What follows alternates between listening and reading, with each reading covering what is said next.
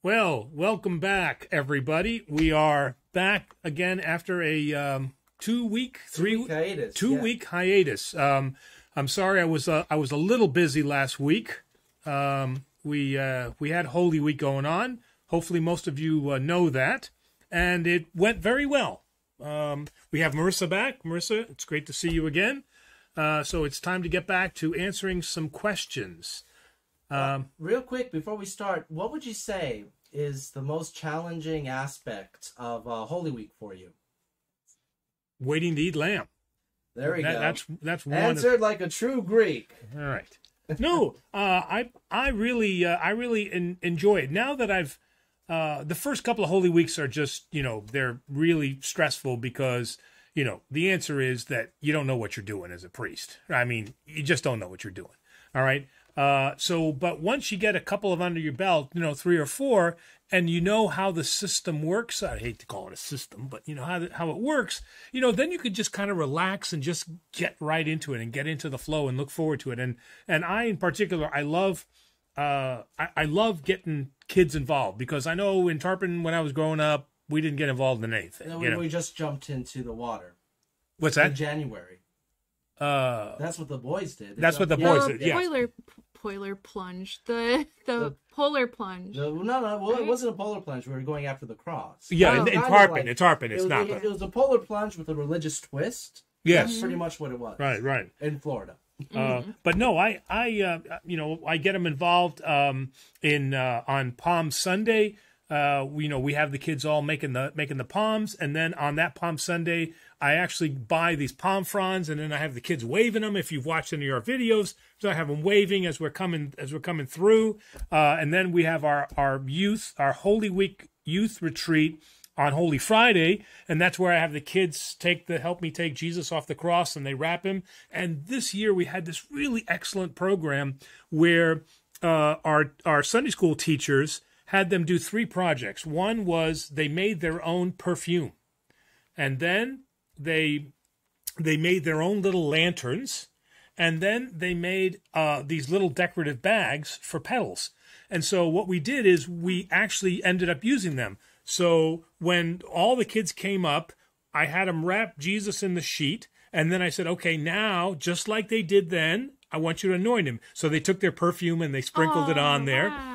And then I said, okay, and now go ahead and put your rose petals on there. So they went into their little bags and they put rose petals on there, And then I said, okay, now we have to carry Jesus to the tomb. So the kids all picked it up and they went around, and I had all the kids carrying their lanterns, lighting the way, That's so sweet. It was really very cool. And then of course, on Agape Sunday, I have the kids choir, so I bring both of the kids up, all the kids up there on both sides, and we have competitions about who can do the Kyrie eleison the best. And I just had fun with it. I was excited. Yay. And all of those were live streams. So if you want to check it out, check out our Holy Week 2022 playlist. 2022 playlist. That's what we're going to call it. So, and this is my icon of the day. Aw. Isn't that cute? Yeah, I like it. So cute. she did an icon, and she mailed it to me. Who did? What? Who did? One of my parishioners. One of my parishioners.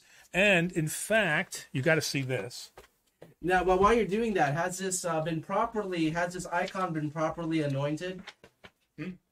Well, I don't know. I'm not sure what you mean. Well, are you gonna? Bless. Are you gonna put it behind the altar for 40 days? That's right. I have to put this behind the altar for 40 days. So here's the envelope that I got. Wow, that's really Isn't cute. Isn't That's that cool? really cute. So she actually addressed the envelope to me. Hopefully, You're blocking their. Oh, wait a minute. I can't. maybe you want to block their address. Oh, yeah. Right. Yeah. He's like, how do I hold this? Okay. So I just thought, how cool is that, right? That is cool. Aww. So, Well, luckily, I think the address was blocked. so, Yeah. already. I think it's fine. Okay. So anyway, that's that's the icon. So if you have a $2,000 check, you know where to mail it. Yes, that's right. Yeah. Excuse me. It's not the cooties. No, it's not the. One more thing. Finally, we used. Oh, sorry. Finally! Oops. Uh-oh. You're gonna be in trouble. Oh, yeah. Well, you got to, Demos has to earn his living, so every once in a while I got it. But Terry and I finally started watching The Chosen, because somebody's been asking me, a couple of people have asked me, what do you think about Chosen? What do you think about Chosen? So we finally, what's the matter? Your collar. Oh. So, what is The Chosen about? Okay. You want to tell people who might have never heard of the show before? Well, at least in season 1, it's the beginning of Jesus's ministry.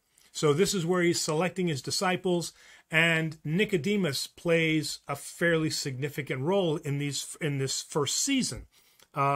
So our overall commentary, and Bezidetta can chime in here if she'd like, but our overall commentary is, I think it's very well done. You know, you're always a little skeptical about, you know, religious programs, you know, and this one, great acting, right? The actors are very, very good.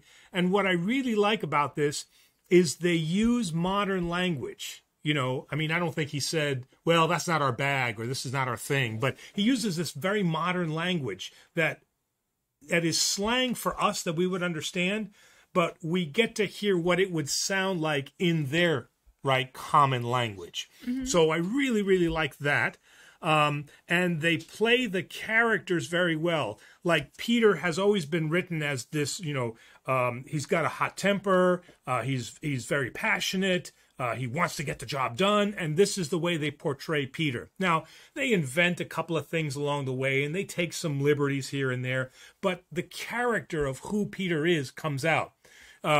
Jesus comes, his humanity really comes out in this episode. I really, really like that. So, you know, they don't make him they don't make him like an Adonis, you know, or like what's the guy with the margarine commercial with the long flowing hair? Who's that? Oh, Fabio. Yeah, they don't make him like a Fabio or anything like that. He's a normal human being, which is what we believe him to be. I mean, he's not normal, you know, in his humanity, he's right.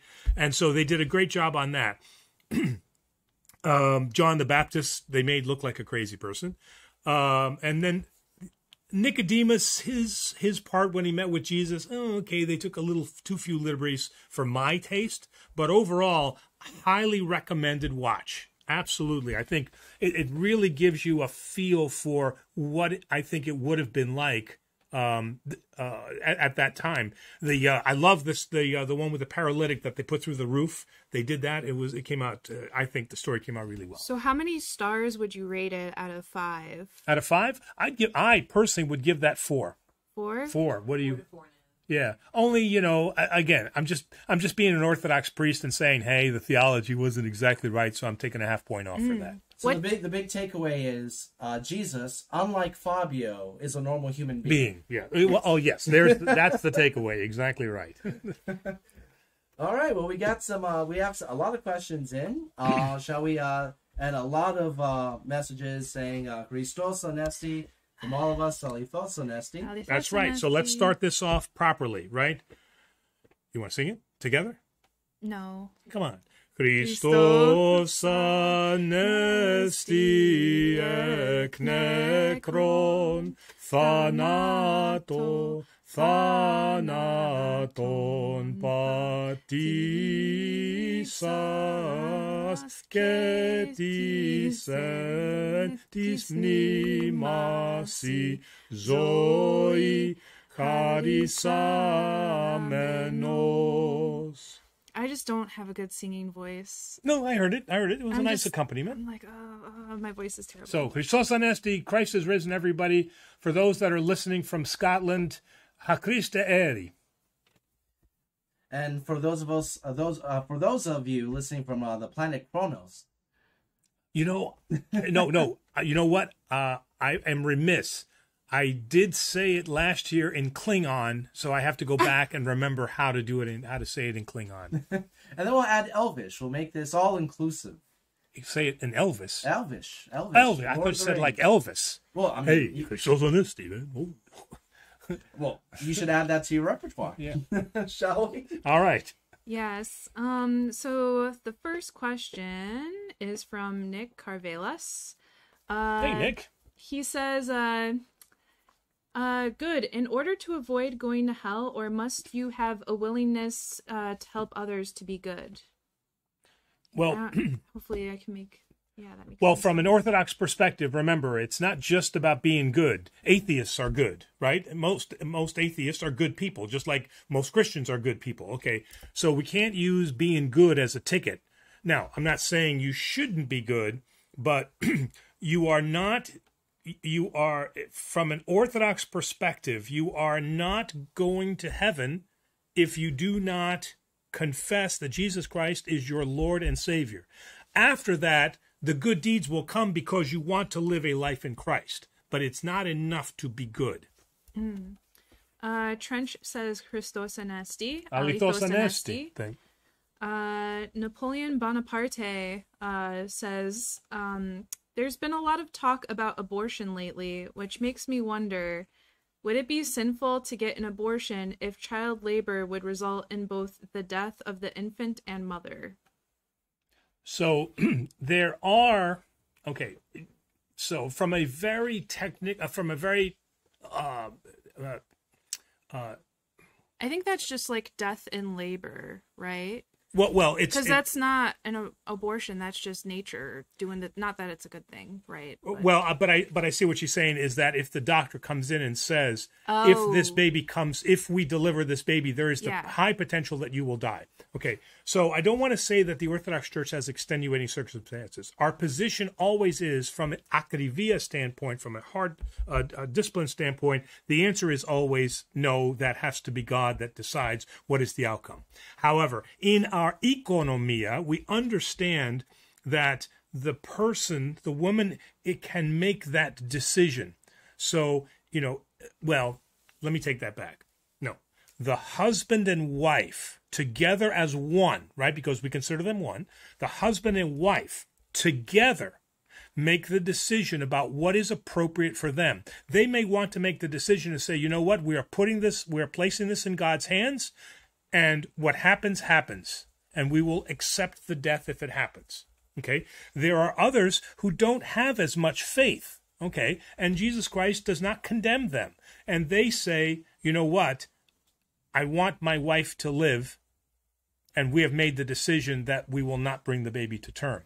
The Orthodox Church is not going to say this is not a sin, but the Orthodox Church will understand, and through compassion and mercy and economia, will then offer that reconciliation to the mother. Okay? So we have to be very careful that we can never say, okay, here are the circumstances where you can have an abortion. We're never saying that, but we're understanding that the couple together, and there's another distinction that I have to make, and this is where we fall off the rails in terms of my body, my right. The two of them are one in the Orthodox Church. They jointly have to make the decision about what is appropriate, because the husband may want to bring the child to term. So it is not just her decision. That is not correct. So what do you do in that case? Right? Say there is a disagreement one way or the other. Someone's like, I don't want to go through with this if I'm going to die. And the husband's like, I want you to go through with this. Or what if, the woman is like, well, I want to do this. Like, I want to have my baby. And even though it's a risk to me, and the husband's like, no, I don't want you to go through with this. Like, I'm going to lose you and I'm going to lose the baby. Like, what if there's discontent? I'm sure that's not a unique situation. Like, what would someone have to do if there's a disagreement? Well, so in that situation, then, it is because the mother is physically carrying the child. Okay, she does have to make a decision for her own life. Okay, so what I was describing is a situation where there is not a danger. The wife just says, I just don't want to have this kid. And the husband says, no, I really want this child. Then the church would see that as a sin if she takes that right away from him and aborts the child. What you're saying now is... like, they're in labor. Right. I don't know, there's something precarious happening, and a decision has to be made. Well, I guess potential that the mother will die. Yeah. And all the church can do is guide them in the decision that they're going to make. They can't make the decision for them. And so if the wife now wants to live, she's young, 23, 25, whatever she is, and she wants to live, the Orthodox Church will support the fact that she has that right. Okay?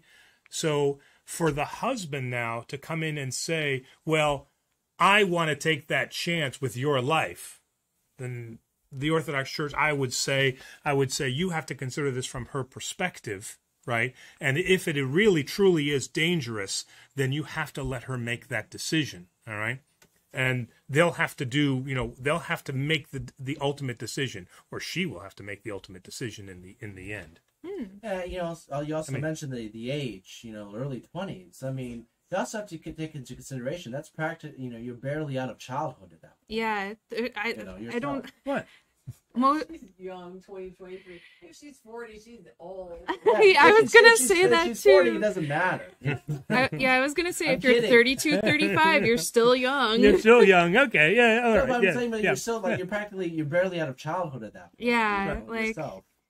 And not everybody can make that sacrificial decision to potentially end their lives. That's a very tough thing. Yes, okay, fine. Yeah. It's a difficult decision at 40 and at 50, and hey, I'm not ready to end my life either. So yeah.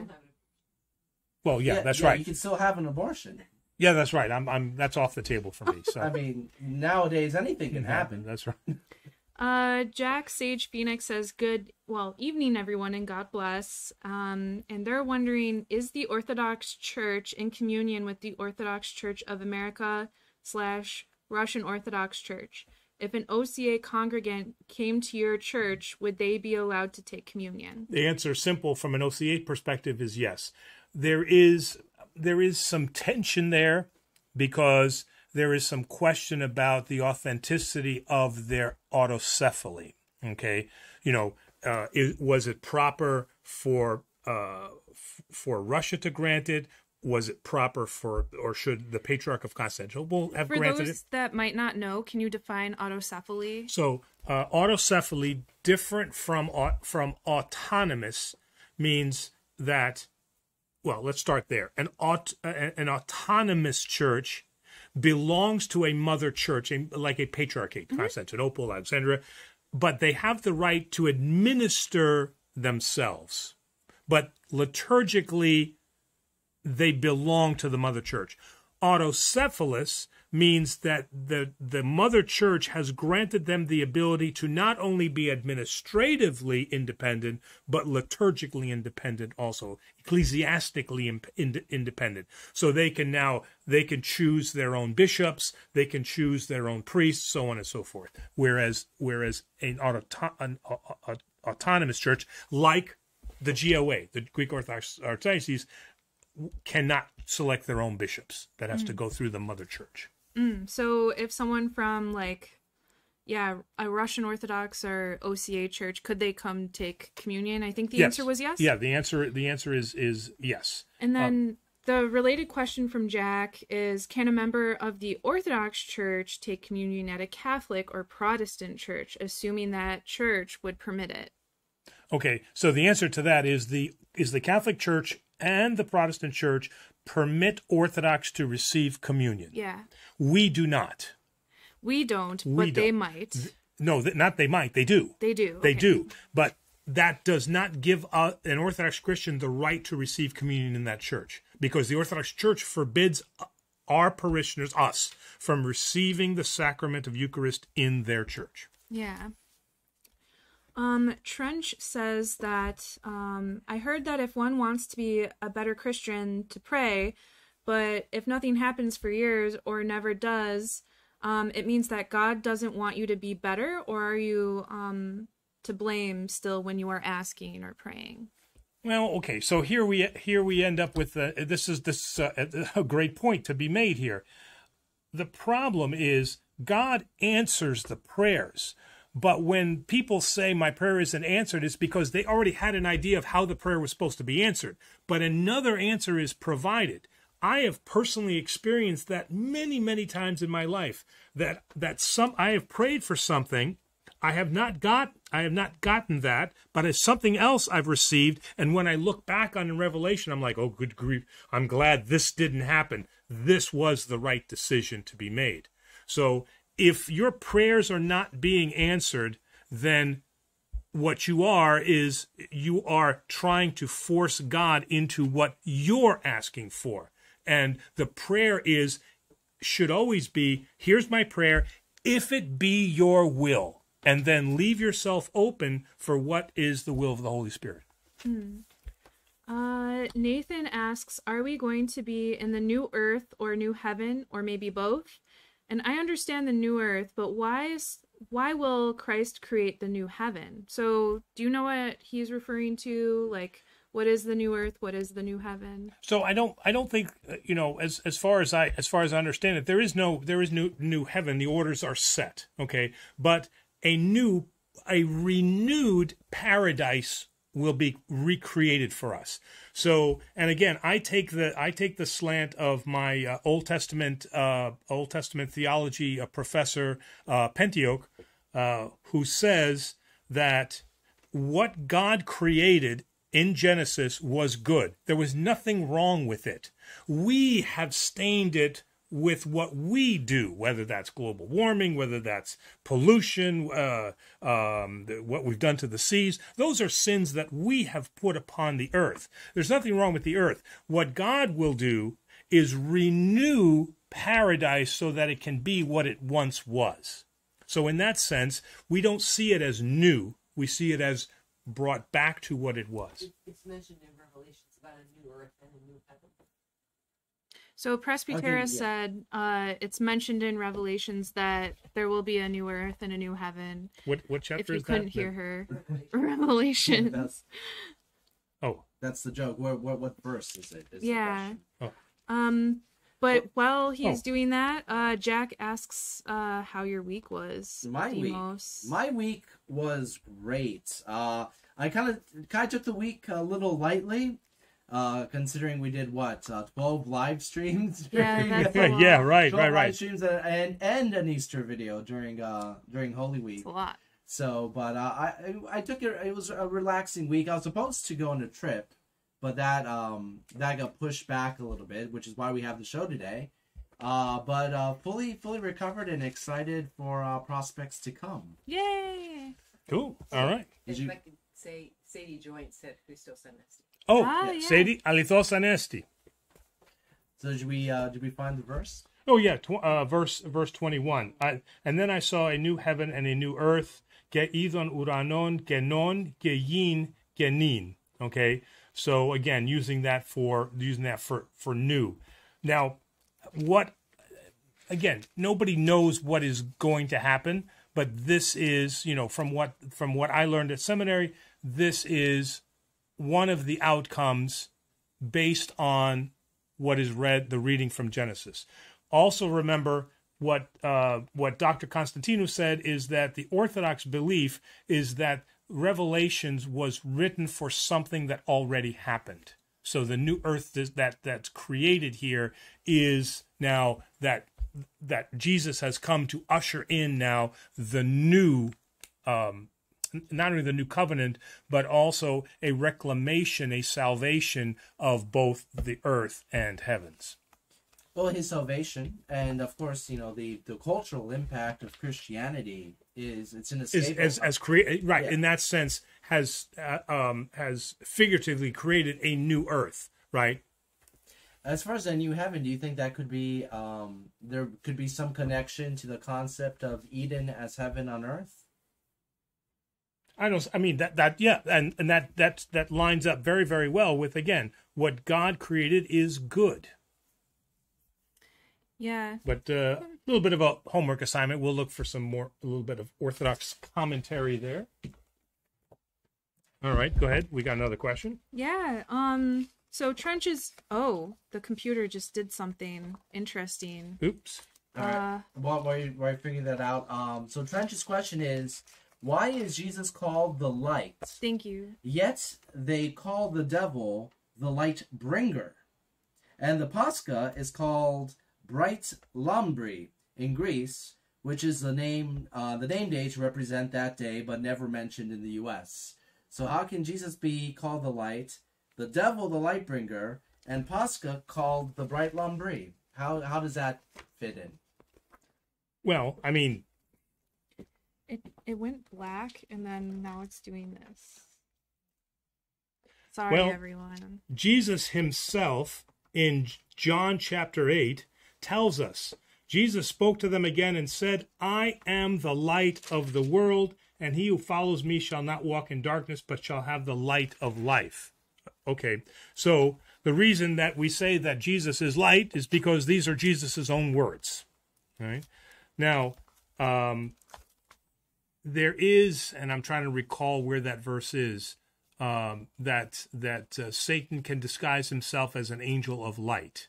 Okay, and that is written in a deceiving sense, in that Greek sense of planis or planos, to be a deceiver, to show yourself as something that you are not. So in that sense, he shows himself to be the false light, but it is Jesus who is the true light that brings life. So Django Fat says, first time tuning into this live, welcome. That's an awesome name too. Yeah. Yeah, right? So Orthodox Study Bible. What is the commentary on Revelations verse 21? Now I saw a new heaven and earth. Verse 21. The New Testament teaching that the present world will pass away does not mean the present creation will be utterly destroyed, but will be renewed, freed from corruption, purified, transfigured, and glorified. And that is page 1744 of the Orthodox Study Bible. Trench sends a smiley face, and Jack says, glad we're back. Yeah, and that we're glad he too. missed this. And hello, Nathan, as well. Yeah, hello, Nathan. Nicholas says, was St. Thomas really doubtful when he asked to touch Jesus, or was he actually super faithful? And do the individual wounds of Jesus have any sort of symbolic meaning? Well, I mean, Thomas was doubting. I mean, how can you dissect his words any other way? The Gospels record that he says, unless I see this, I will not believe. That's pretty clear. I mean, so, but as I said in my sermon last Sunday, this gives us hope, because those people that have faith, like my parents and my grandparents, who could believe without having to reason it all out. They believe because they believe. Jesus supports that. The gospel support that, because there were many that did believe. Okay? But for those of us, like myself, who had to go through college and go, okay, I need a better explanation here. I've got to reason this out a little bit better. I get it with the faith, but I can't have blind faith. It's not who I am. All right? So I need to understand. I need to touch the theology. Okay? And what Thomas gives us in the gospel is hope for people like me. That without Thomas, then I would be relegated to the outside to say, well, you know what? Unless you can believe like your grandparents believed, you know what? You're out. You have to forget reason. And I cannot do that. So Thomas is the one who gives me hope. Absolutely, he doubted. But he achieved a decision, because Jesus says, fine. He didn't scold him. He didn't say, you unbelieving jerk. He says, go ahead, touch me. Here I am, right? Feel me. And he did.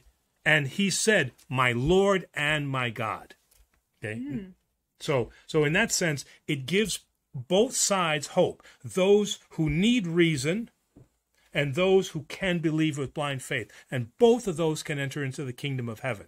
Now, the last part of that was...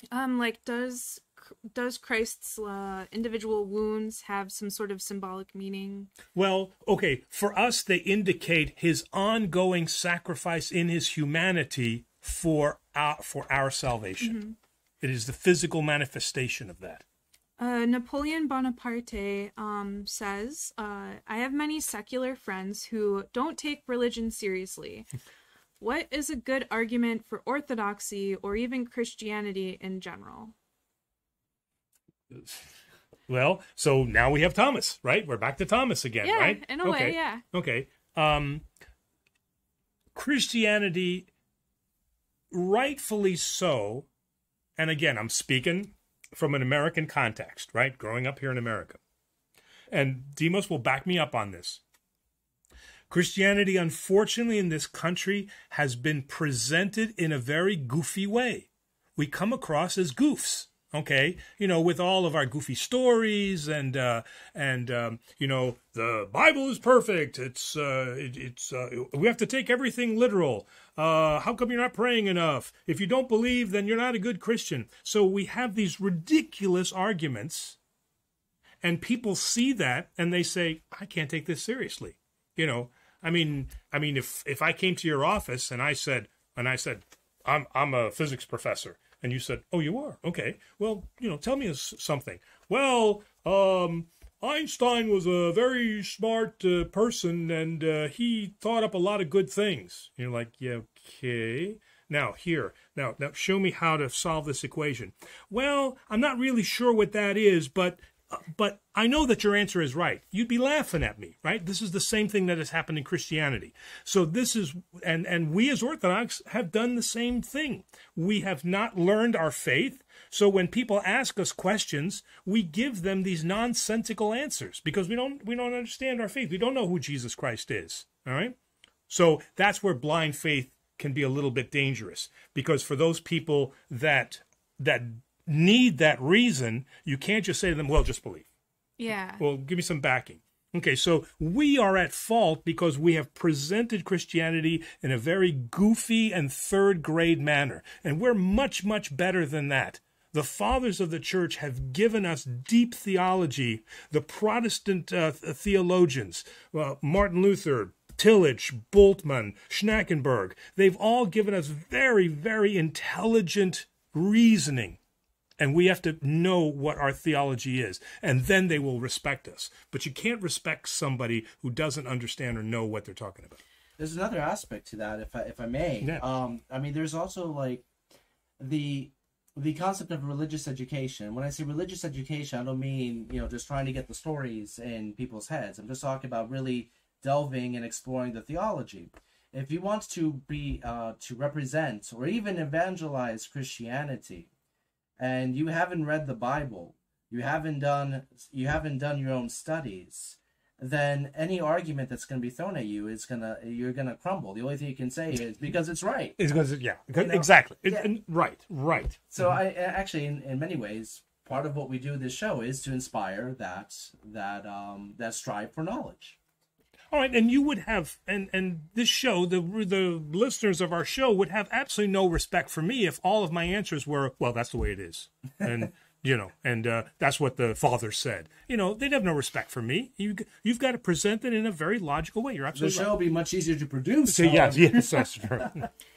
I think also another way to kind of make a case for it is to not necessarily make a case at all, but just lead by example. Model, silent witness. Yeah, like model the behavior, and when asked about it, like emphasize that, your behavior was influenced by your faith.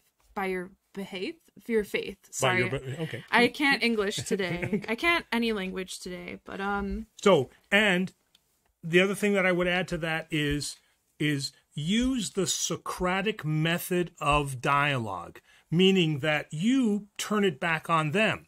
Okay, why don't you take the faith seriously? Well, because of XXS. Answer that question. Okay, so now, why don't you believe that Jesus is God? And then they say, and then you answer it. So the Socratic method is to turn it back on them. You say that you don't take it seriously. Tell me why. Yeah.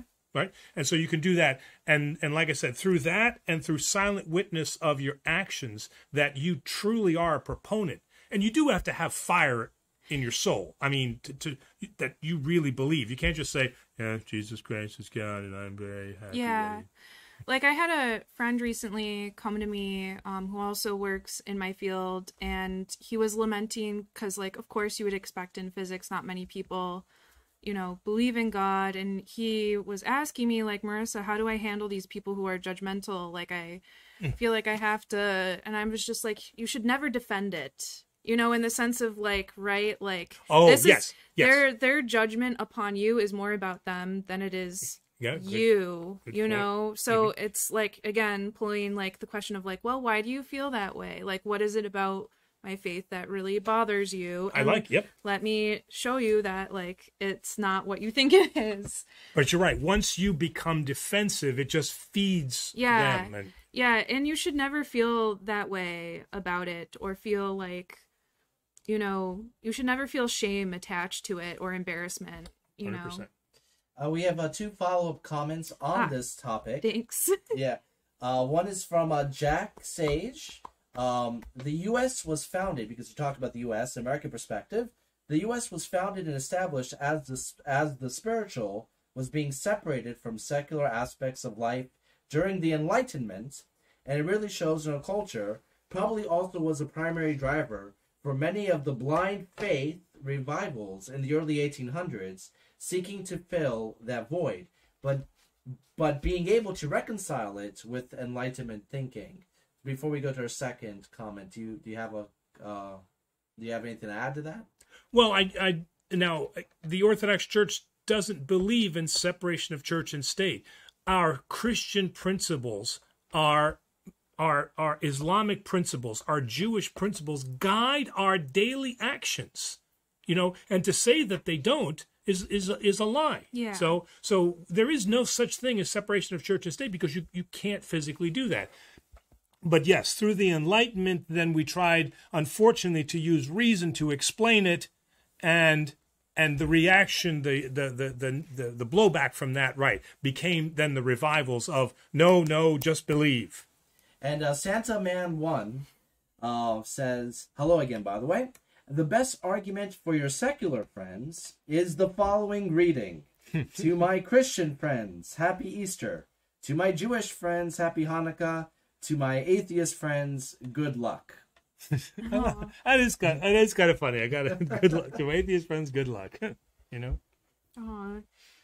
Trench says, after Christ said, blessed are those that believe without seeing him, Christ said miracles were done so people can believe, which is logical. So why isn't the non-burning holy fire presented more in the United States? Yes, please explain that, because I know a lot of people who are not aware that this is a thing. And apparently, you know, and again, I'm not there. So, but my understanding is that the holy fire that is, how do you say, like, lit without, lit without being lit. I mean, it's spontaneous. Spontaneous. Right. They're spontaneously combusted. Yeah. Right. This will only work with the Orthodox. So I guess the Catholics have tried this and it hasn't worked. So the spontaneous flame only works with the Orthodox faith. So I agree. You know, why, as Orthodox, why aren't we talking more about the holy light, about the holy fire that emanates from the tomb of Christ? I mean, this is an event that happens year after year, and there have been scientists and debunkers who have gone in there and tried to figure out, you know, the patriarch's got a secret match that he lights, and then he lights the whole thing up, and none of that happens. They've got some film. They don't have the film actually in there, but they have the film, and it's incredible the way that it happens. Now, again, can that be explained? No. That's faith. I mean, you believe that or not. But I do agree with Trench. Why aren't we spreading, you know, that as one of the miracles of the fact that, yes, Jesus Christ is here and he's alive? And we should start a petition to get the Tartan priests to be the first people on site to record it happening. Yes. I'm standing here in front of the Holy Sepulchre. In your kilts. In my kilt, yes, right. Aaron 88205 says, Christ has risen. Truly he has risen. risen. He's risen.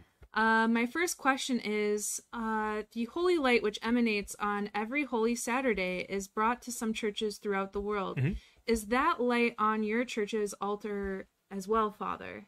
No, that we did at one time when I first got here at 2019. The holy fire was being passed around, and I received it from where did I receive it? From the Romanian church. Oh, and they brought it over here, and it was, but unfortunately, I wasn't able to keep it lit the whole time. So no. So I'm hoping for another try at this. So Aaron, being honest, I mean, yeah, I lost the holy fire. Oh, Aaron also asks whether or not your altar lamp ever gets extinguished.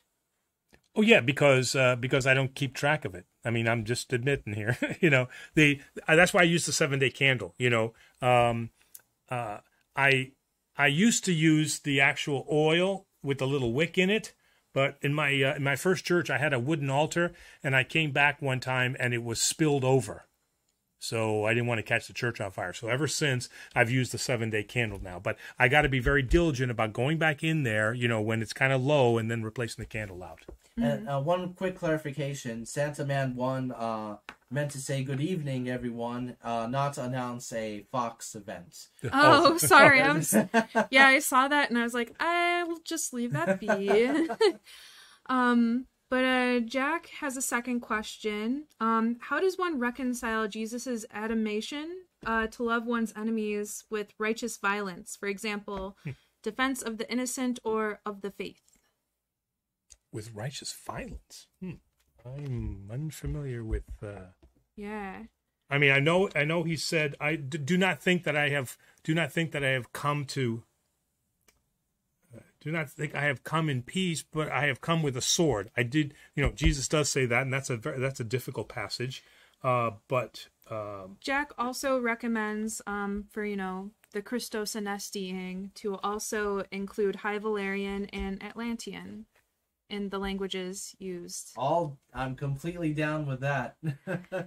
I'm surrounded by nerds. I'm just being funny. I'm also a nerd. Well, we're at it. Let's add Huttese. Let's add some Star Wars languages in there.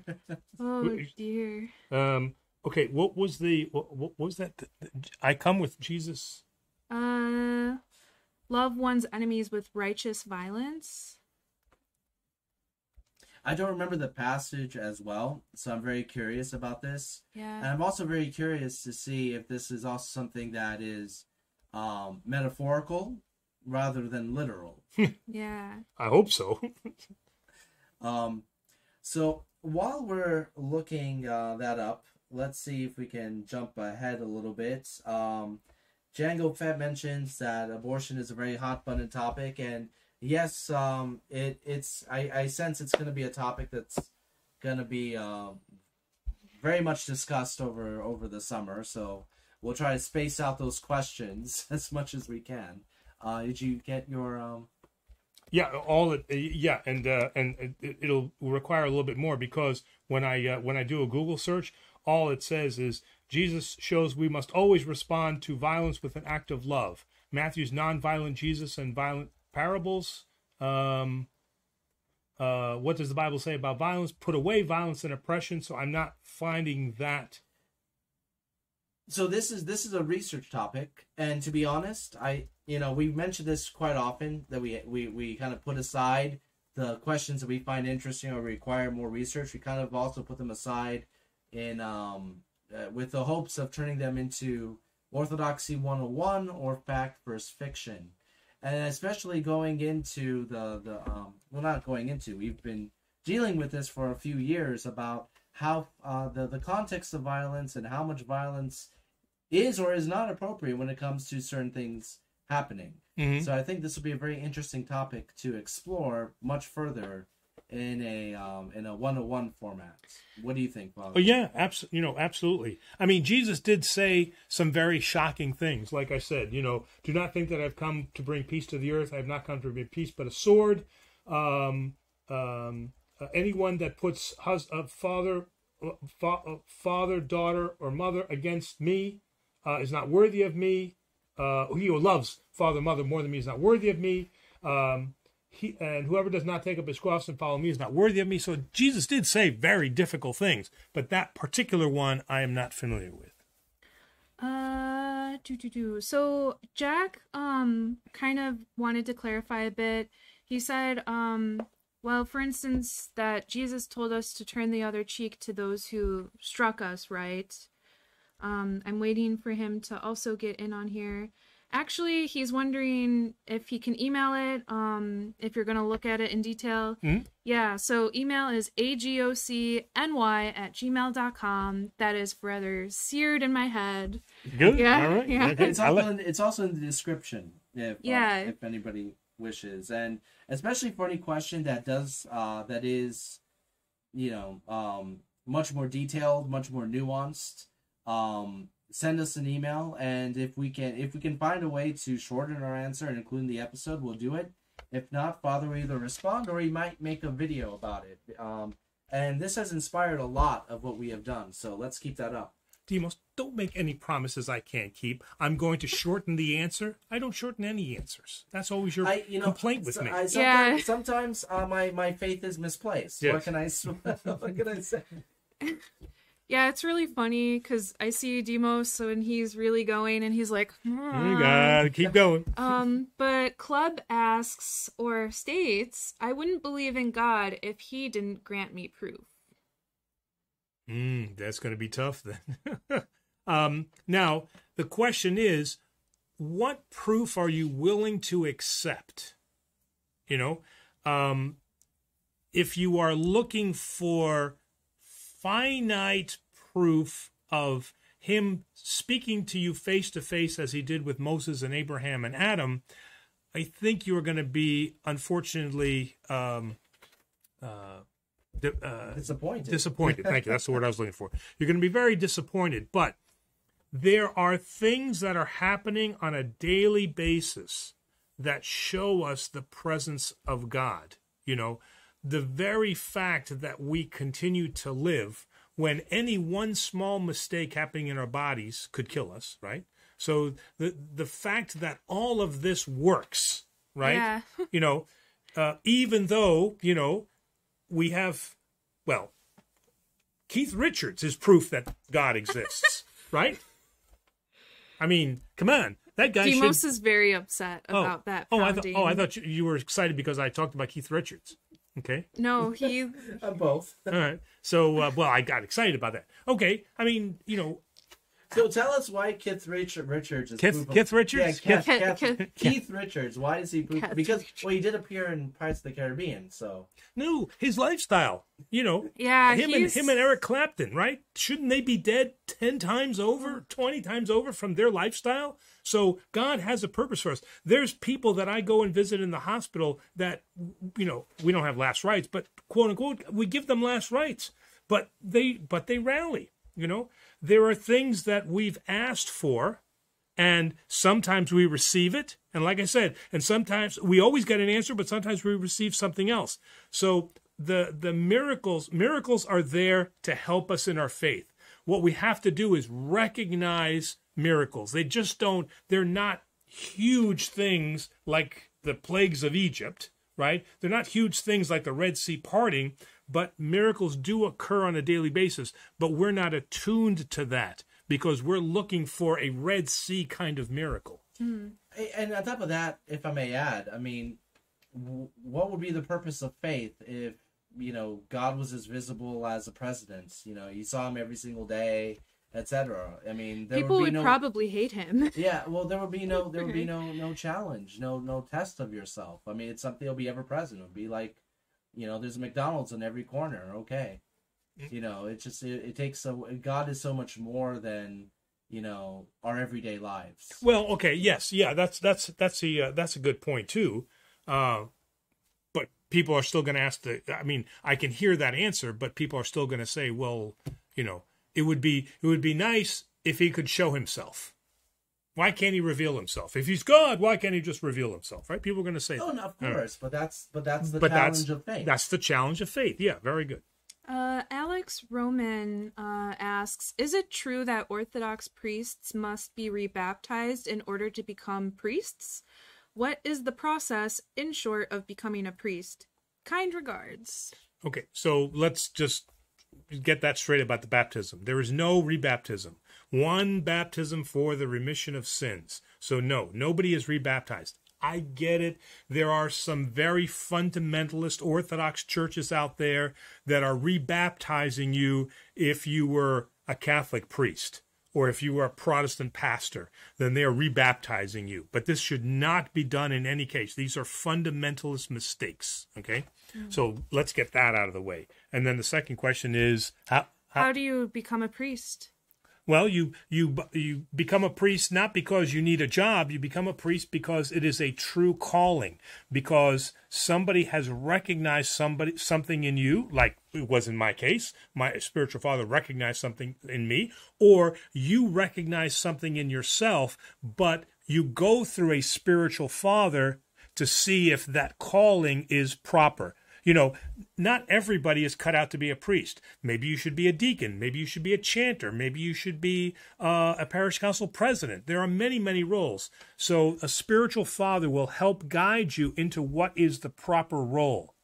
So that's the first step. The first step is, if you have a calling, then seek out a spiritual father who will help you develop that calling so that you truly then develop what is the true calling that God has asked you to do. I'm really sorry, but Demos has been laughing the whole time silently over here, and I think it's because Santaman 1 just said, hospitals named after dead people aren't exactly encouraging. I want to be rushed to the Keith Richards Memorial Hospital. Ooh.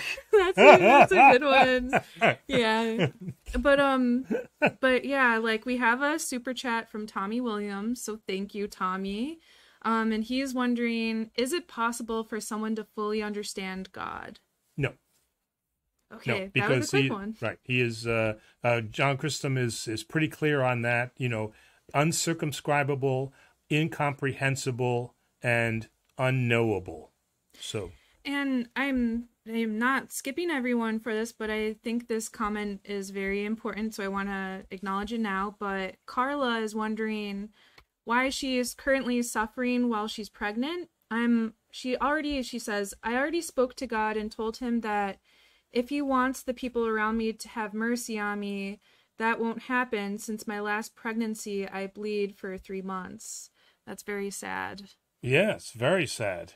But I think I missed So it. it sounds like she's asking, like, why do I suffer while I'm pregnant? That's what she says.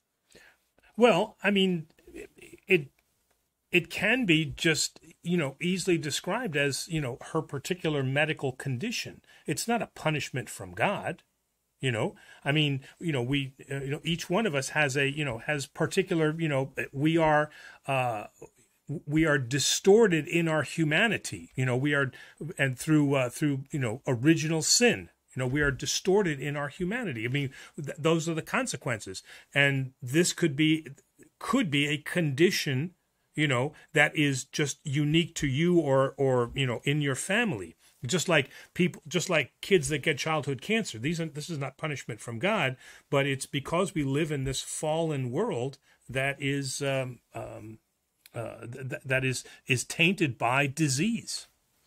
1137 Jam says, with respect to the abortion question, what about a situation in which there's no possibility the fetus can survive?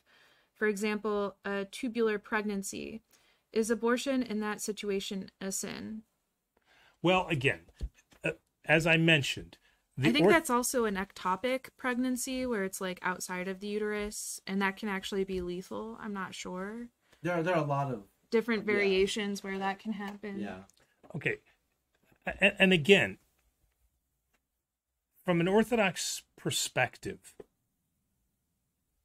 any intervention that is done to either save the woman's life or to end a fetal life in the Orthodox Church is considered a sin. However, the Orthodox Church, through its economia, understands that decisions have to be made. And so what they always ask is that after this has happened, then that the person return to the church for healing. Because regardless, and I truly believe, and I would think that you would believe also, that regardless of whether the abortion is intentional or is done because of a medical condition, the woman will remain with that scar, that emotional scar. This is not something that she says, oh, I'm glad this is done. That scar remains.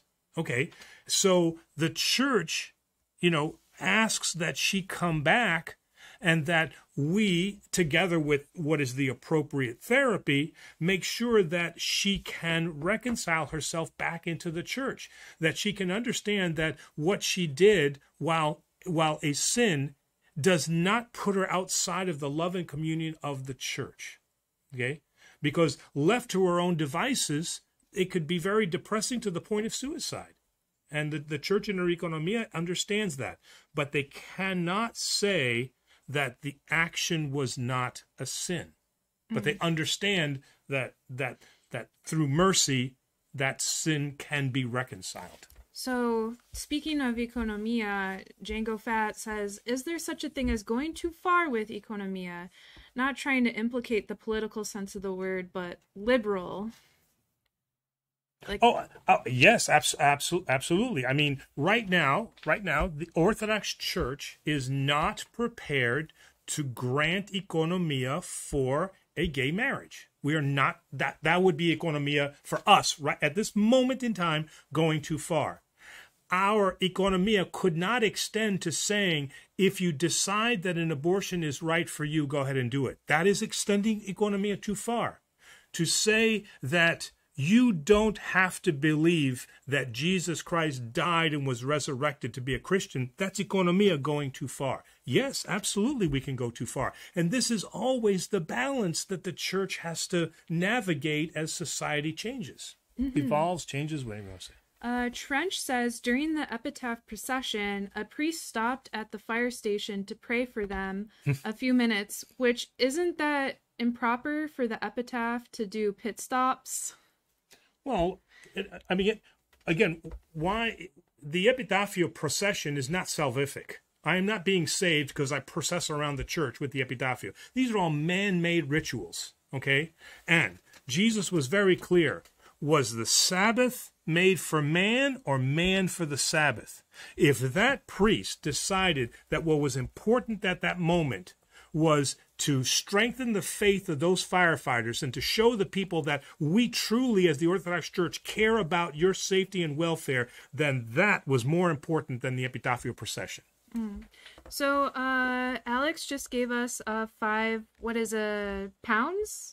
5 pounds. 5 Oh, pounds? euros. Or euros? I Euros. can't tell things. Oh, yeah, pounds have like the curly S looking Yeah, thing. Right, and this is more of the E thing, The right? E with the 2 dash. Yeah, I thought it was just... Anyway, but thank you so much, Alex. That's so nice of Either you. way, 5.00 in some currency. Yes. No, well, Yeah. if it's that thing, it's the euros, and that's good because it's still worth more than $1. So Oh, no. And I also want to say real quick to Nathan and Julie King. They sent in the verses that we were referencing earlier.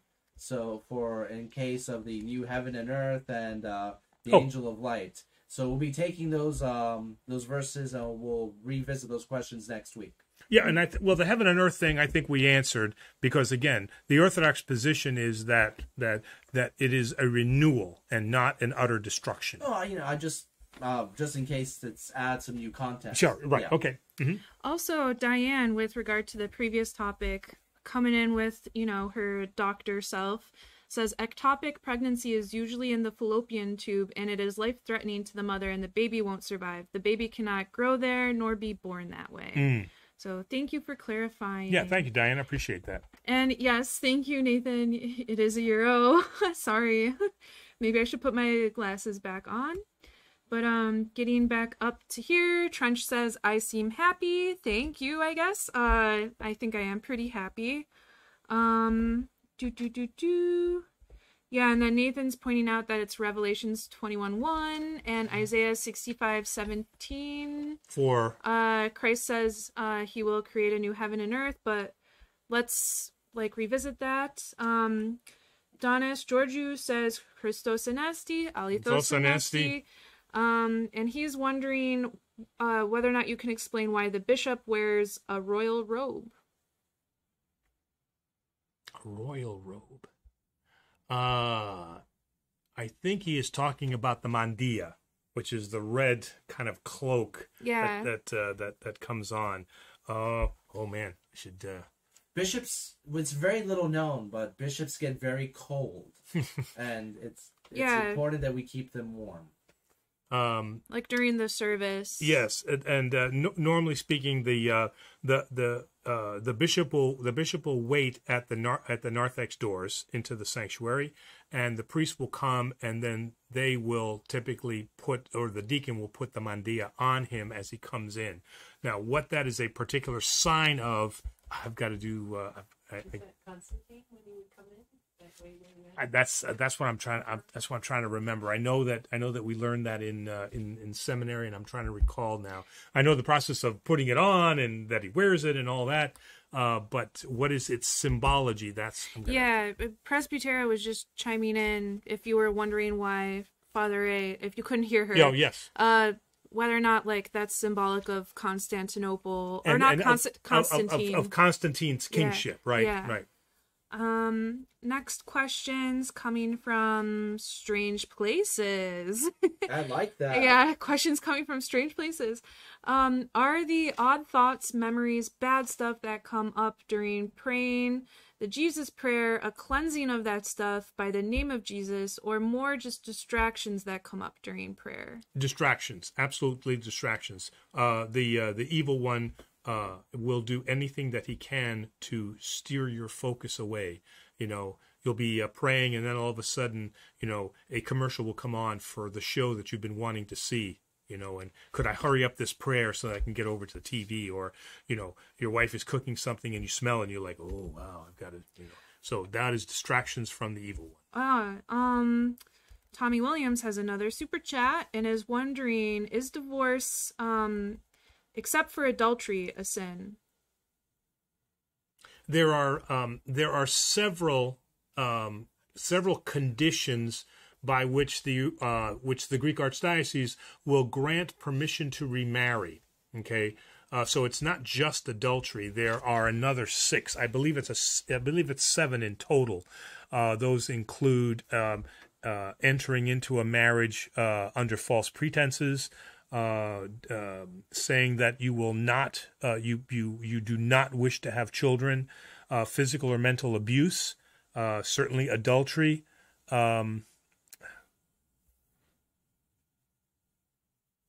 Did you say death, spiritual? Well, that's what we're looking for. Is we're looking for to grant the permission to remarry. We're looking for the spiritual death of the marriage, and those things would then, those that I mentioned, would constitute a spiritual death. So it's more than just adultery. But outside of those, we normally do not grant permission to remarry. So just to clarify with the Mandi, I guess. The Mandia, yeah. Yeah, Anesti says that the Mandi comes from the Byzantine emperors in short. So that was correct. Yeah. Yes, okay. And then also Santa Man 1 is requesting everyone's paraders or prayers for this coming Wednesday as they're having a medical procedure. Oh, yeah, absolutely. Yeah. We'll definitely give you our prayers. It might take us some time to organize the parade, but we'll do our best. Okay. But let's see. Let's get to some more questions. Are there any questions you see, Demos, that you think? Oh, we have a lot of great questions. I know. I'm like. So I'm just gonna jump around and go directly to in honor of Santa Man 1, who's going in. He asks, Father, could you discuss, this is your favorite topic, toll houses? Oh. How orthodox is the concept? So it was really advanced, not begun, but it was really advanced by Father Seraphim Rose. And Father Seraphim Rose is a monk of in the I don't think was a monk in the Orthodox Church, and he published this idea or this advancement of the idea of tall houses in his book. There has been many refutations to that, and the one that I like the most is I believe it's Bishop Philotheu of Nafpaktos. And he writes in there that the problem with the tall houses, Toll. The problem with the toll houses is that it smacks of the idea of a balance of judgment, meaning that I weigh your good deeds against your bad. Okay, and if God were to do that, then we would always be in the negative. Okay, so it is Jesus Christ that comes and wipes that clean, so that there's never this idea of we're balancing out, because the toll houses is where you keep going through these gates that assess the good deeds you've done versus the bad deeds that you've done. And this does not reconcile at all with the person of Jesus Christ, because none of us are worthy in God's sight. But through Jesus Christ now, we have all been saved. So none are worthy, but we can dare to approach through Jesus. So toll houses, for that main reason, does not coincide with mainstream orthodoxy. Next question from David Rigo. Does the Orthodox Church believe that what the Catholic Church does, and that the Eucharist is truly the body and blood of Christ? Oh yeah, absolutely, that it is. There was some question about, is there a difference in the way that the priest says it? Okay, and there was some talk about the fact that in the Catholic Church, the priest then asks for this to be done. And in the Orthodox Church, we ask the Holy Spirit make this change. But that is not true, because I've looked in the Missal of the Catholic Church, and it does say the same words that we have, which is, and let your Holy Spirit now come down upon us and upon these gifts. Gavril P. asks whether or not our church follows the old or new calendar. Ours follows the new calendar. So we are Justinian? Oh, okay. Yes. We follow the new calendar except for Easter, where we follow the old calendar. Yeah. So we follow the Gregorian calendar, and then we follow the Julian calendar for the dating of Easter. And I wish they would just get over themselves and just pick a date and let's move on. Enough with the 2 dates for Easter, okay? Just pick a date and let's move forward. It does have one benefit: discount Easter candy. Easter candy. Yeah, that's the great benefit, man. Don't take that away from us. No, you can't. Love Warren's Ministries asks, does Orthodox Warren Ministry? Warren, WARNS. Oh, okay. I was thinking love is warning. I was thinking of what's the Saddleback? Who's that? Rick Warren. I thought it was Rick Warren Ministries, Saddleback Church. Does Orthodoxy believe we go to paradise or Abraham's bosom when we die, or that we go straight to heaven? Explain, please. Well, again, we don't go. We get a foretaste. Now, the Orthodox Church, and again, there's no proof of this, but Orthodox tradition is that during that first 9 days, we receive the foretaste of both. We receive the foretaste of what heaven is like and what hell is like. And then we await final judgment. So now, having said that, I know that we talk about our saints in heaven, okay? So there are, like the Virgin Mary, that we believe has received her reward. We talk about the saints having received their reward. But all of us are awaiting our final judgment when Jesus Christ comes. Diane, thank you so much for donating with your super chat to live stream. She says, thank you all for continuing to do these Q&A Thursday nights. It's always a pleasure and educational. Thank you. Yeah, I appreciate that. Thank you. It's really fun to do this and interact with y'all. Right, let's try to do a bit of a speed round so we can get through more of these questions. The first question, explain the Holy Trinity. Yes. Snap. So, pardon me, but I might skip questions or miss them, and it's not intentional. I'm trying to find one. Question from Tyree Morris. Okay. Are there any sites I can find Orthodox scholarly articles? or articles by Orthodox scholars? Oh, there's a lot of sites. I got to admit the GOA is a great place to start. So goarch.org, that's a great source to start. And usually the OCA websites, oca.org, and the Antiochian Church, they also have wonderful resources there for most any topic. So all you've got to do is in Google, my recommendation is in Google, type out what your question is, toll houses, okay?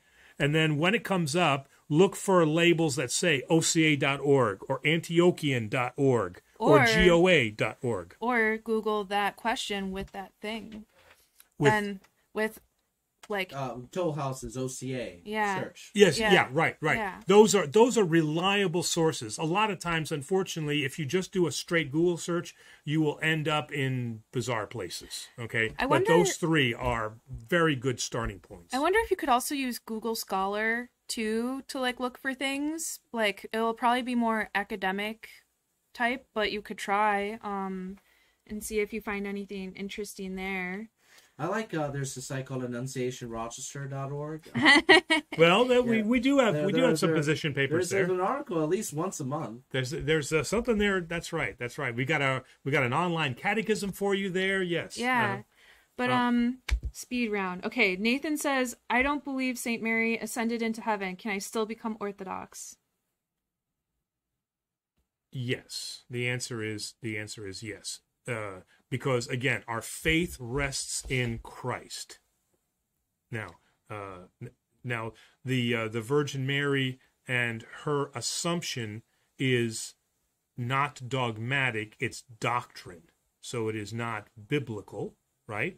But it is doctrine and doctrinal tradition of the Orthodox Church. But not believing it is not unsalvific. Mm-hmm. Miggs 2682. How many times has the Divine Liturgy changed? The Orthodox Church uses John Chrysostom and Saint Basil. Is there a version that existed before? Why did the Orthodox Church stick with the current version? Well, actually, even past, we started with the St. James Liturgy, and then St. Basil modified it, changed it around. St. John Chrysostom improved it a little bit, if I can say, use the word improved. But the liturgy has actually changed even since St. John Chrysostom's time, and so there are things that are different from a little bit different from what John Chrysostom did. But generally speaking, the liturgy has not appreciably changed since St. John Chrysostom's time. We have a question about Holy Week from Aaron. Why is the service of the taking down from the cross done primarily in the Greek Orthodox Church? And how did that tradition come about?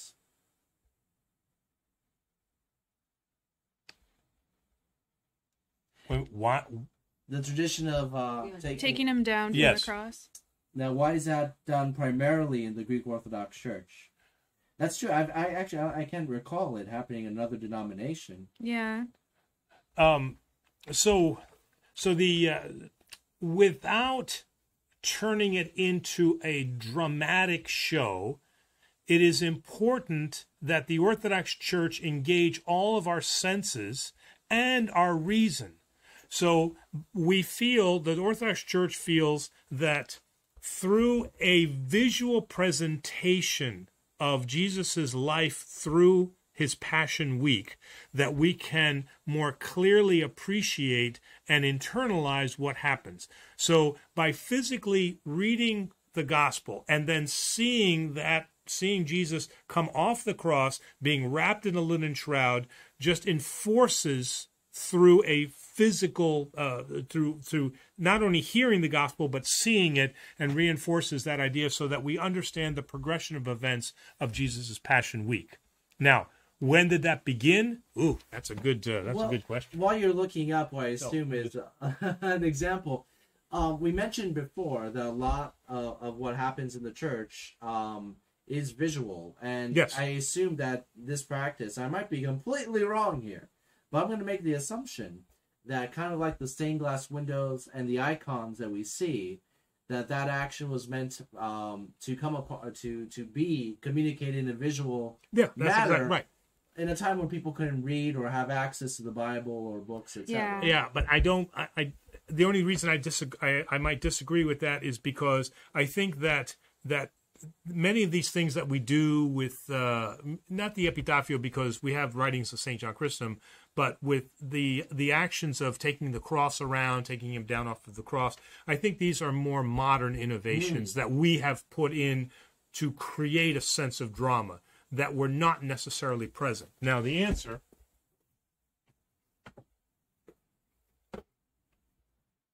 Uh-oh. More Some books. speed round, Marissa. Yeah, He's pulling out 4 books. No. Okay. I'm just. I love it. So, one, Alcibiades Calivas, in his book, The Liturgy and Dialogue, this is a great resource for looking at the history. I've already mentioned the book on Hugh Wybrew, which is The Evolution of Divine Liturgy, and then also one of the more famous, Father Nicholas Cabasilas, is famous commentary on the Divine Liturgy.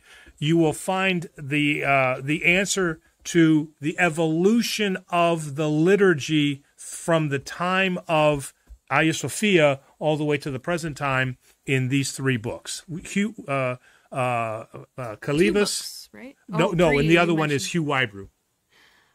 Okay, next question is from David Neck. It is odd sometimes. I feel disconnected to my faith and spirituality. How can I feel more spiritual or connected despite going to church weekly? Sometimes I just feel like disconnected. Other days, I feel this amazing spiritual connection. Well, I think, and again, I'm just, I'm really hitting this blind, but connection in the church requires engagement with the community, because it is, Jesus did tell us to pray in secret. That's private prayer. But equally so, throughout all of the epistles, there is always the discussion of corporate prayer, meaning that we come together as a community. So when I see people that come in and they say, Father, I'm not there for the people, I'm just there for the liturgy for myself. That's a selfish idea. The idea is you come to be with your fellow Christians. So an ecclesia, right, is to be called out, not singly called out, but to be called out as a group. All right. So part of that lack of spirituality is if you are not connected to the community, then the liturgy is a very lonely thing for you. All right. So part of that has to be that the liturgy gives me the spiritual strength that I need to get through the week, that I can engage with my fellow man. L Global says or asks, question about dreams. If I have a dream and I'm happy in the dream, I will have a stenochoria, I think I'm saying that right, the next day most times. So this makes me worry the next day. What can I do, Father? Well, okay. One, try not to put undue stock in dreams. Okay. Dreams can really a lot of times have no meaning at all. It's just, right, the brain trying to work some stuff out. Yeah. Right? Okay. So not everything that you dream has some kind of meaning to it. All right. If there are disturbing dreams, okay, there's something that has to be unpacked there, and that has to be professionally unpacked, right? Asking me? No, I'm saying, if you're having stenochoria because you're constantly having this dream and it's causing you anxiety, okay, then that's something that needs professional assistance. Did you translate the word? Yeah. What does it mean? Anxiousness and worry, yes. Right? So if that's the case and that's constant, then there's something there that the brain is trying to work out, and you just don't know what that is yet, or haven't come to terms with it, and it needs to be professionally kind of flushed out, so to speak. But if we're just talking about that you have a crazy dream, no, that's not good. Sorry, I just thought it was professionally flushed out. Like, I'm thinking of like getting your ears irrigated or something. Anyway, sorry. Is it fleshed out or flushed out? I don't. Fleshed out. Yeah. Fleshed out. Okay, so no flushing going on. No flushing. It's fleshing. Get that stuff fleshed out. Okay. So, but What? Sorry, I'm sorry this went weird. Keep going. all right, okay. So, oh man, now I lost. Maybe it's a good thing because this is a speed round. Yes. Okay. Yeah. Okay, but yeah, mind test. Don't place too much thing in stock and dreams. Mind Test Win says, Father, can you talk about the monastic vocation in an Orthodox church? Is there a distinguished term like diocese? Diocese? Diocese? Well, it's diocesan, kind of like priest Oh, and yeah, religious yeah, yes. priest. As I Oh, heard, diocesan priest, yeah, right? diocesan priest and religious priest, as I've heard in the Catholic Church and the Orthodox Church. So monasticism in the Orthodox Church is not the same as monasticism in the Catholic Church. Monasticism in the Orthodox faith did not have different orders. There's only one order, but there can be Franciscan, there can be Jerome. I'm trying to think of there's different orders. What? Jesuits. So there's different orders. We do not have that in the Orthodox Church. Now, I will say that the monastic tradition is something that needs to be kept within our Orthodox faith, because this is the people that pray for the whole world. They are the beacon on the hill that shows us the kind of life we should be leading. Without the monastics, we are left now in this secular world, and we can be easily then taken away, and we can be led astray. It is the monastics that preserve what is true orthodoxy. So we need to have that. But we have to recognize that we are not monastics. Okay? We live in the world. They are the beacon. They are the light. They are the bar that we should attain. Okay? But we're not monastics. And that's where the problem comes many times, is people want to be a monastic and they are not. So we have to understand that separation. So Nicholas De Philippis says or asks, so the church will only marry people who are going to try to have children. So like, what's the take? I think someone else asked this as well, down in the chat. I think it was, I will find you. Well, someone asked like what the Orthodox take is on people who are married and don't have children. Well, we're married and we don't have children.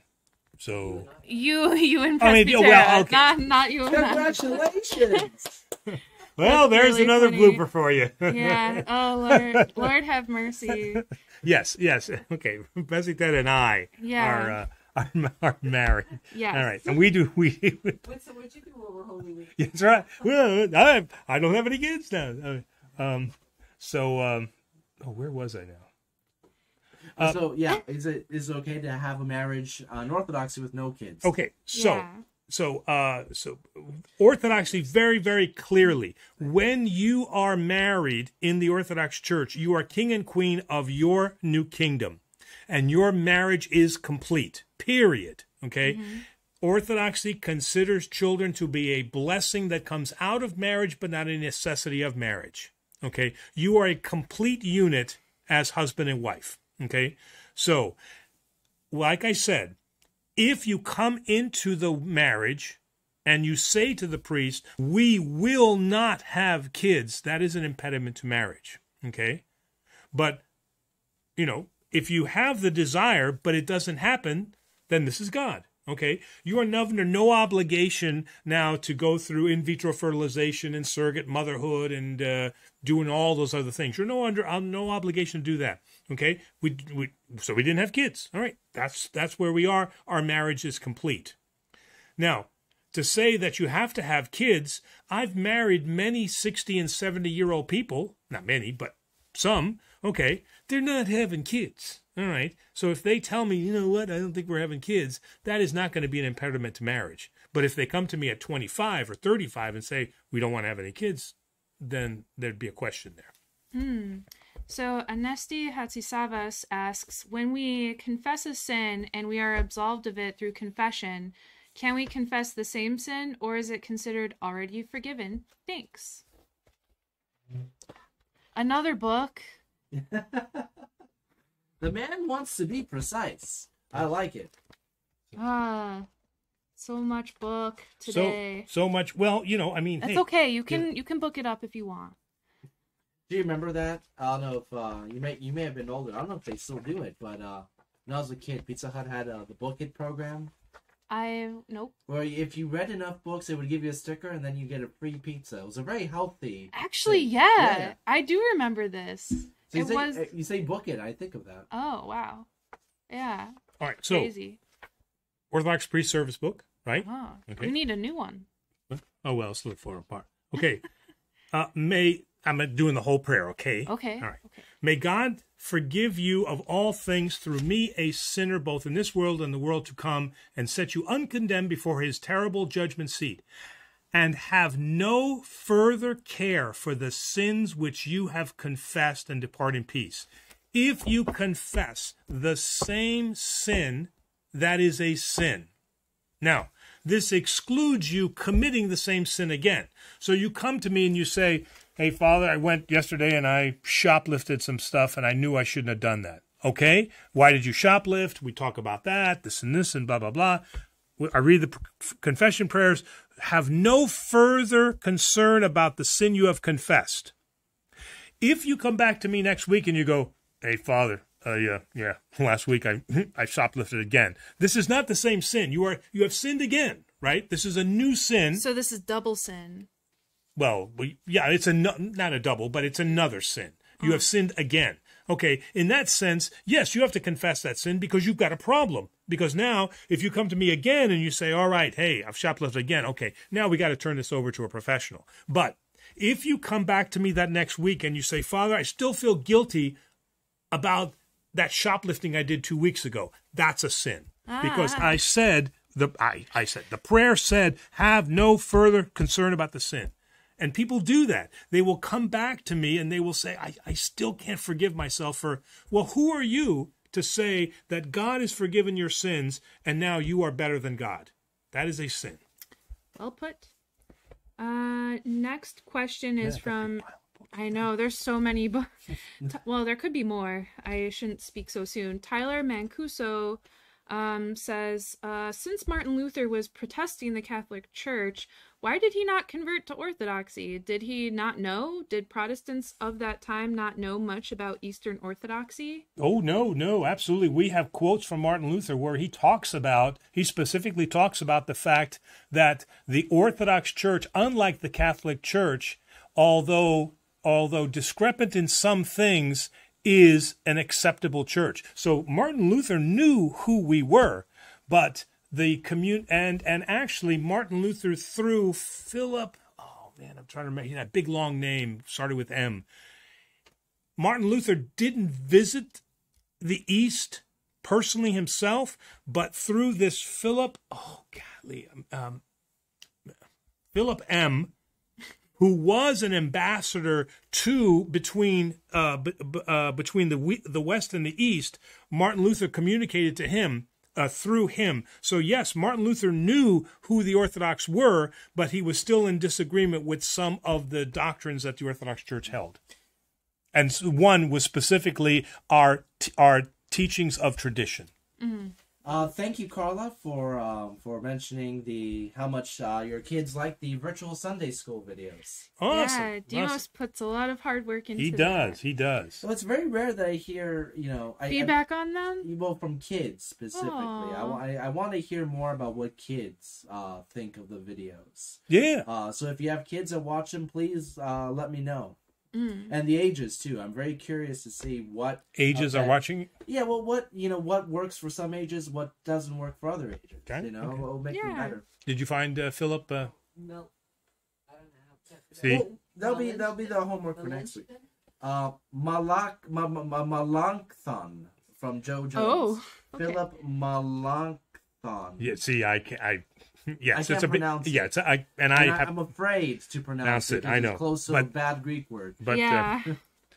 yeah, it's not Philip Malacca. Yes. Yeah. Oh. Oh boy. How about suggestions for the Jesus prayer? That was a question. Yeah. Strange Places asked, and I'm sorry about this. I got distracted earlier because I saw you ask this before, but they asked any advice on the Jesus prayer and what version to use. yes, there are several versions. Again, the important part is, Lord Jesus Christ, have mercy on me, a sinner. Some say, Lord Jesus Christ, Son of God, have mercy on me, a sinner. But the idea is the recognition of Jesus Christ as the one who forgives sins and grants mercy, and then have mercy on me. So there's really, don't worry about the mechanics of, did I say it exactly right? Are you asking, are you using Lord Jesus Christ? Are you asking for his mercy? And are you directing that mercy on you? Then you're good. Leave it at that. If you can do me a favor, Demos, and look for Aaron's question. We asked. Oh, we the asked second it? question. Okay. Yeah, that was the one I jumped back up to. But Vasca Venti. I was getting to that. Hold up. You're good. What did you have? Oh. Vasca Venti asked whether or not the church can summon an ecumenical council post-schism, and if not, is that a problem? The Catholic Church feels that they can absolutely, because they feel the universal church, that they can call an ecumenical council, and they have. The Orthodox Church disagrees with that wholeheartedly, because unless all 5 patriarchs are present, you cannot have an ecumenical council in the Orthodox Church. Carla asks, is it bad for me to debate some theology of the Roman Catholic Church with my mother-in-law? Last time we did, she said Orthodox are not Christian and kept calling me a rebel.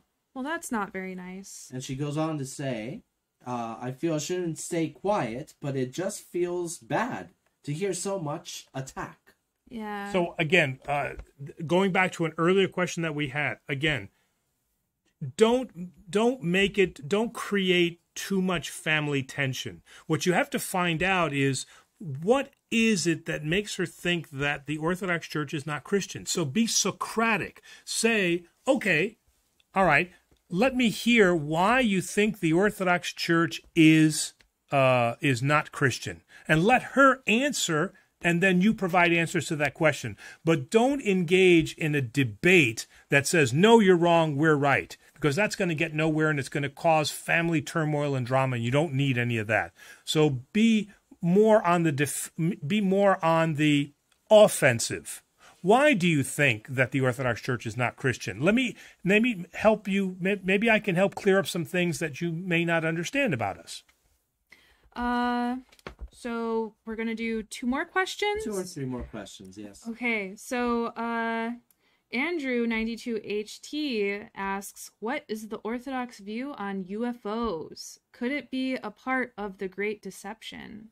We do have, if you do a quick search on our channel, we have 2 videos that explore the Orthodox perspective on not only aliens and UFOs, but further on abductions and so forth. We answer the questions of whether they're, what the Christian view is, if they're demons, are they really supernatural, could aliens exist? So we go into more detail in those 2 videos. They're part of our, I believe, the 101 series. But Father, would you like to elaborate a little bit further? Yeah, just very, very quick. Again, going back to Genesis, if we read Genesis correctly, what it says here is, in the beginning, God made heaven and earth. Okay. If you look at the Hebrew, we have the same difficulty that we have in John's prologue, where we have the missing article, which is then translated incorrectly. So, in the beginning, in the beginning was the Word, and the Word was a God. And we certainly would not translate it that way. We translate it as, and the Word was God. Here, if you read it properly in the Hebrew, it's not in the beginning. It is in beginning, God made heaven and earth. So what that tells us is that this was a beginning. In beginning, he did this. Now, that does not rule out that there are other beginnings. This is not the totality of who God is. It is the totality of who he is. It is written for us here as the created beings in this world. Okay, that does not in any way negate the fact that God could have created other life forms in other areas and has chosen not to reveal that to us. So it does nothing adverse to our faith if all of a sudden now green men land on this planet. Okay? Nothing happens to that because God is God, and then he can choose then to create other life. And we already have proof of that. God has created other life that's corporeal to Earth. Look at the angels. Look at... Oh, yes, very good point. The angels, the cherubim, the seraphim, right. And the angels, as described in the Bible, if somebody were to see one today, they would probably think it's something out of this world, naturally. Right. And then the descriptions of that we have from Isaiah, about the chariot and Elijah. And the eyes. Right. Man. Oh, yeah, exactly. David Neck is wondering whether or not, they must be baptized in a community setting or in public. And they're wondering if they could get baptized in private or in a familiar-based gathering. Well, they have to be baptized in the church. But most 99% of the baptisms that we do are private, meaning that the family is in attendance and it's done on a Saturday or some other day of the week and not on Sunday. Mm-hmm. It can be done on Sunday in a public setting, but it does not have to be. No. So, Diane, thank you very much again. She wants to state that Hebrew does not translate word for word into English. Not at all. Oh, well, very good. Thank you, Diane. But yeah, let's do one more question. Yeah. Yeah, okay. Boy, oh boy, yeah. I'm gonna go out on a banger. With a real quick thank you to David Braun, who further elaborated that it's Philip Melanchthon. Yeah, I'm once again mispronouncing it, but it actually Greek. He was originally Philip Schwarzerd, meaning Black Earth. Meaning Black Earth. Yeah. Schwartz? Ah, okay. Yeah. But okay, so I'm gonna go out on a bang, right? On a bang. And that question is, and I'm forgetting who said it, but the question is the Mount Athos trip still happening? Yes, but it's going to happen in 23. Ah. That I thought it was gonna. And I'm gonna end on a bombshell. Because as somebody who live streams all of this, it's a very good question to ask. Why do priests insist on this is from MG Sec teacher. Why do priests insist on having such long Orthodox liturgies and other services? Is longer always better? Why insist on Greek Byzantine chant when our youth have no connection to it? Uh-oh. It's all on you.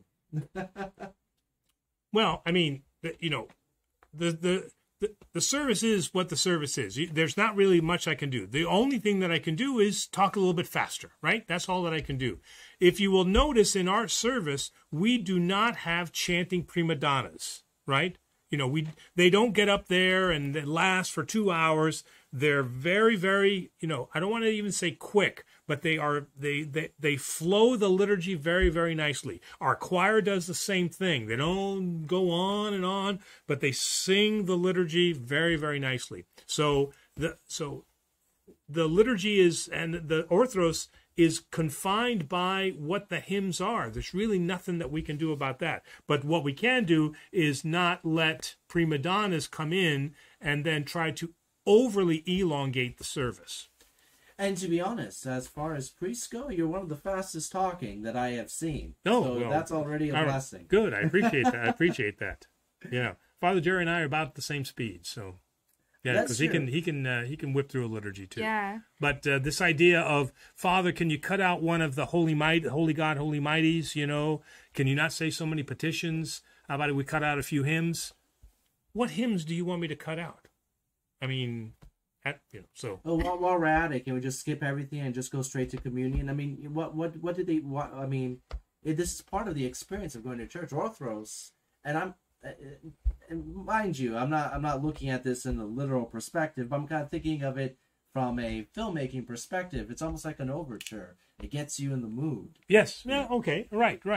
And it is Sunday school. I mean, it is Sunday school for adults. It's what it's supposed to be. Yeah, it's part of the experience. Everything nowadays has to be fast. Take a moment and sit down and enjoy the surroundings. Exactly. Yeah. Right. So All right. I know we didn't get to every single Yeah, I'm sorry, question everyone. tonight. But oh man, we've already been. Yeah. We started this show at an hour. And we Then Now it was it's an hour and a almost half. 2 hours. And now it's almost 2 hours, and it wears on my hosts. it's probably gonna get to the point where we're gonna make this 2 hours. Oh, good Lord! No. I'm never going to get anybody that's going to host with me. Let's see, happy name day to the Irinis. Oh yes, yeah. yes. So I wanted to say to all the Irinis that are out there, I wanted to say a happy name day, and also, excuse me, Chronipola. And I think that name day is most appropriate because Irini means Peace. so, and that's what we're looking for the situation in Ukraine, right? Yeah. We're looking for peace. So today is a beautiful day for us to pray for peace in the Ukraine and to say Chornipola to all those that are Irinis. Oh, there's more than just Yeah. There's also There's always many names each name day. it's also, what is today's date? well, the it will be yesterday that we're looking for, right? Yes, yeah, because we've So already we're crossed looking over. for the 4th. So it's Star Wars Day. That's I knew you were important. gonna say that. Ephraim, Irenaeus, Irini. Oh, and so for Ephraim and for Irenaeus and for Irini, all of you Chornipola and Christos Anesti. All right, and for everyone else, once again, if we didn't get to your question, please hang on to it and resubmit it next week. I'm also putting aside a few of the ones we haven't gotten to. Maybe release a few exclusives. We'll see if we can add that to the schedule. We're very thankful to be back, and looking forward to more 2-hour shows. At one point, I can see this. It's gonna happen next year. We're gonna be sitting here. I'm like, I remember when this used to be an hour. Now we're doing this for 5.5 hours. Oh yeah, trust me. At anything more than 2 hours, you're gonna start losing me. All right, forget about the host. You're gonna start losing me. Well, I've already got that worked out. I have the Red Bull IV drip. It's ready. Okay. All right. And That doesn't sound good. All right. Thank you, everyone, and we'll be join us this Sunday, and we'll see you next week. And again, Marissa, it's great to have you here again, huh? Yeah, And again, thank you, thank you. Presbytera. Good night, everyone. Good night. Good night.